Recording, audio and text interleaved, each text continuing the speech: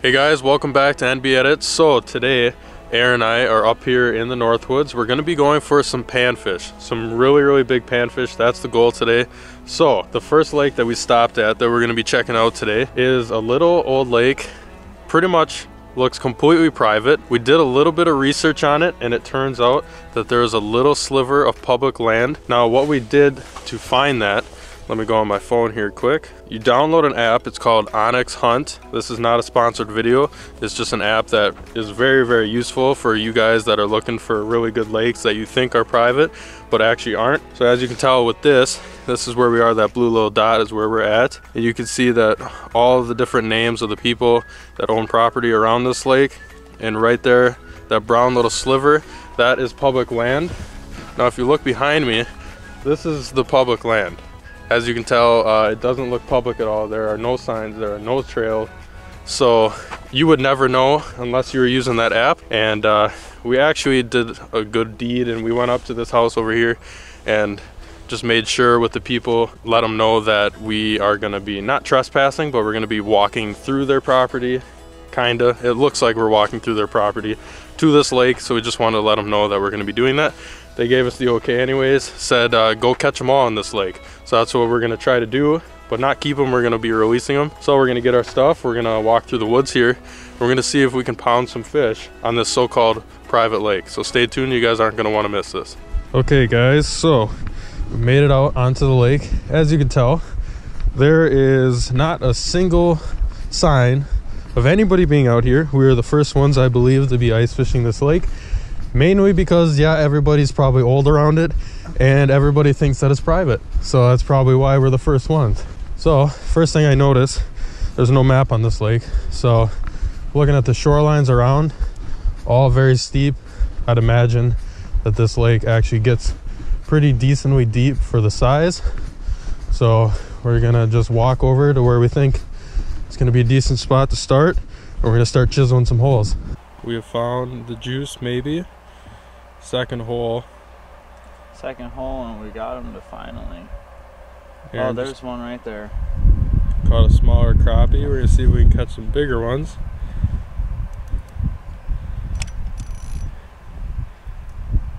Finally worked him off the bottom. Why are they like glued? Oh, there is one.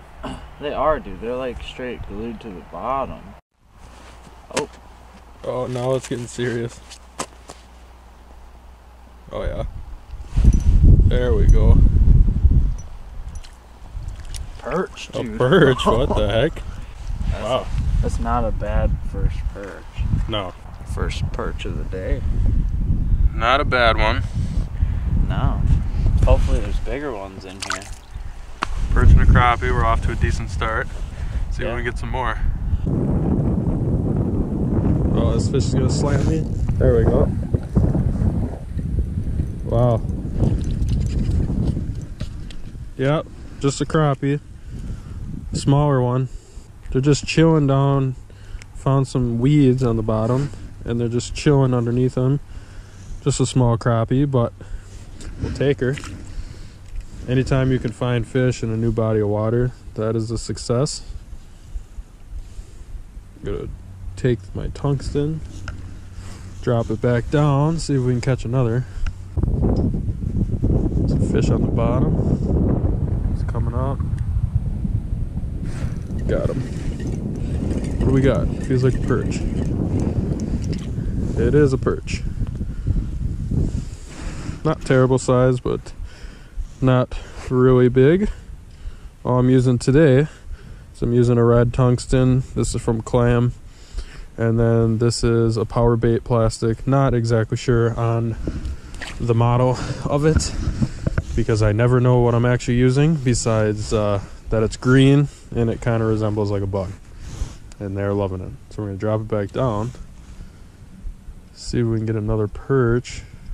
I feel like this lake could have potential for big perch, maybe.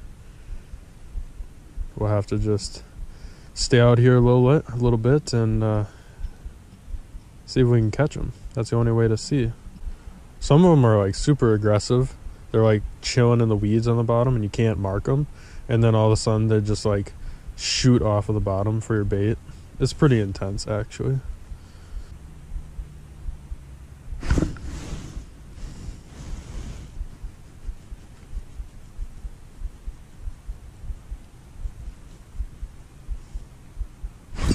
There we go.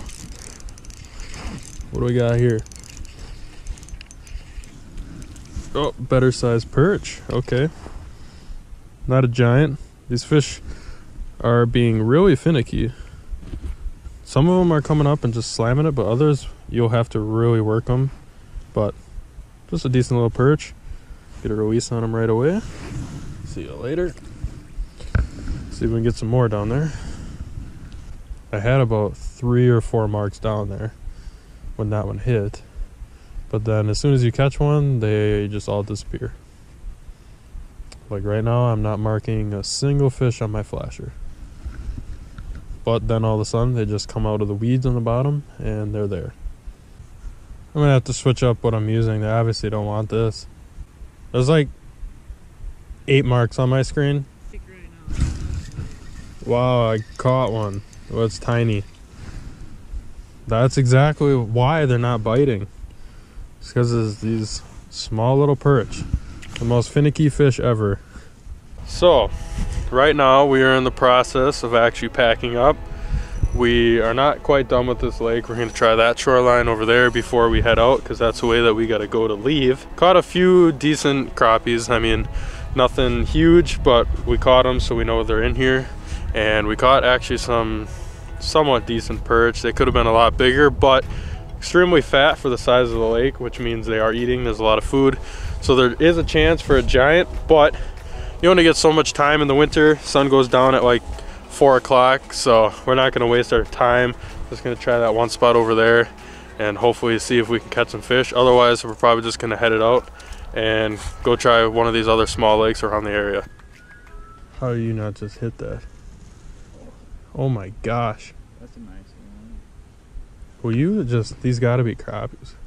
Look at this. Look at this one, dude. Oh my gosh. Oh, shoot. These are way more aggressive than the last spot. Oh my god. Look at that. Wow. Better? No. But aggressive. Perch, dude. Wow. Holy cow. That was nuts, dude. Fish was like so aggressive. Just a small little perch. Get him back. So, the other side of the lake definitely seems more aggressive. Way deeper, and these fish are just flying off the bottom for this bait. Okay, so we went over, tried this other spot. It is a little bit deeper. Didn't really get into the fish. Well, we found a lot of fish, a lot of small perch, and they were super aggressive, but they wouldn't actually hit the line, so that kind of pissed me off. So what we're gonna do now is just pack up. We're gonna head out, and we're gonna go find a different lake. Aaron said he knows the juicy spot, so we're gonna go to it, check it out, and see if we can catch some big old crappies, big old panfish in general, and see if we can do it. So stay tuned, guys. We made it to the other lake. Ended up grabbing some gas and some oil for the auger, because let's face it, there's like 8 or 9 inches on all the lakes around here, and nobody wants to chisel that. So we're out here trying a new lake, trying a different spot, and we're gonna be seeing if we can catch some fish. Definitely just want to hook into anything at this point. I want some bass, some crappies, bluegills, perch, doesn't matter. So we're gonna be set up and we're gonna see if we can catch some fish for you guys. Okay, Aaron's hooked up. It's a nice, feels nice. If this is a crappie, it's big. There we go. Just a First little fish on the new lake. Just a small little bass. He's hooked good. There we go. Get back. There he goes. Okay, I'm gonna need new plastic because he just choked that. Okay guys, so little bit of a lighting change. Obviously it is dark now. I am back at home. I am not with the boys anymore.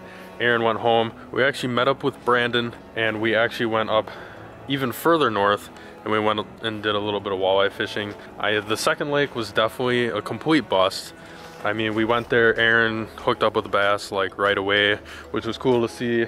Thought he had a giant crappie on. Wasn't the case, so we had to ended up cutting it short because you have to get to the lake before dark so you can set up for walleyes.